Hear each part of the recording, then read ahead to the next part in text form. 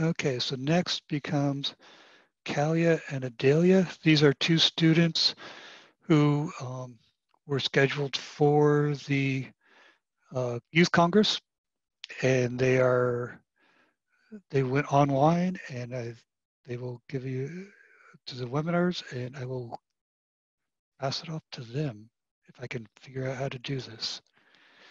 Kalia, Adelia, you want to toggle your mics on, and I'll toggle mine off?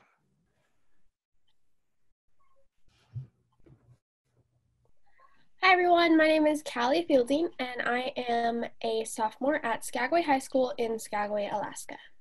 Hello, I'm Adelia Deach and I'm also a sophomore at Skagway High School. We are representatives from the postponed Alaska Youth Congress for the Global Elimination of Nuclear Weapons, and we're here to talk about our Point Home Instagram art installation. The Point Hope Youth Congress was a week-long event supposed to take place from April 6th to April 10th, 2020. 45 students from around the world plan to participate in workshops and lectures from nuclear activists to learn about the history and effects that nuclear weapons have had on our world.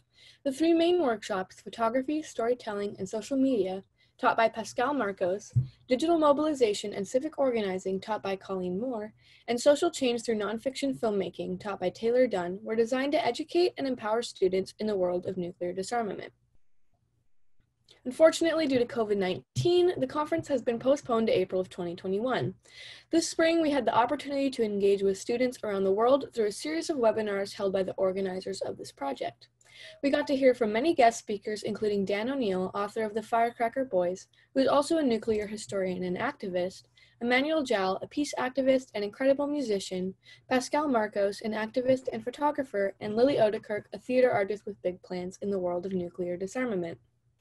After a webinar with Lily Odekirk, she proposed a new Instagram project, which we've titled Point Home, and have been working on for the past month. Point Home is an art installation project led by international youth with the goal of using art and social media to spread awareness of nuclear disarmament. We've been exploring different themes that relate to nuclear disarmament. Our themes so far have been home, the history of nuclear weapons, and nuclear legacy. If you're interested in our Point Home account, we will drop the link in the chat.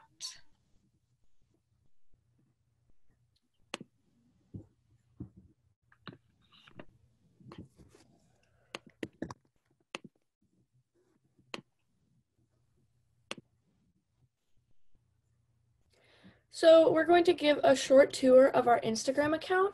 So we'll be sharing the screen and going through a couple of our posts and what we've done so far. So this is the Point Home Instagram project. Here, students from around the world have curated art, interviews, photography, and more to help bring awareness to nuclear testing and technology.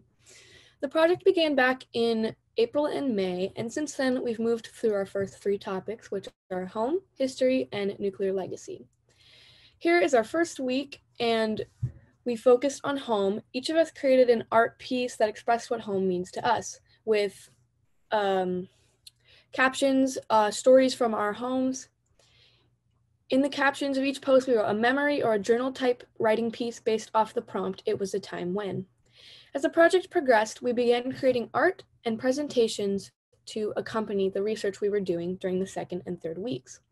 In our second week, we talked about the creation and history of nuclear weapons and posted infographics showing some of the information we had learned. So here are a couple of our presentations we've created over the last couple weeks. Most of these are about figures in nuclear history, and we moved on to talk about figures that are often looked over in nuclear history in our second presentation there. And the third week is legacy.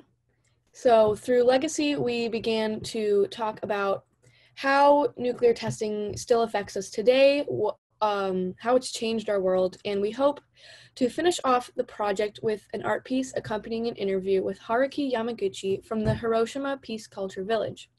She is a third and fourth generation bomb survivor, and we were lucky to get a chance to interview her.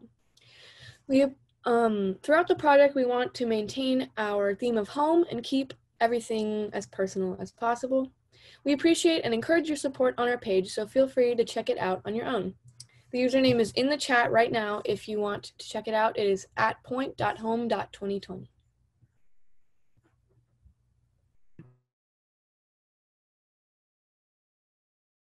Again, we would just like to thank everyone for their constant support of the Congress, even through the pandemic. It has made it difficult.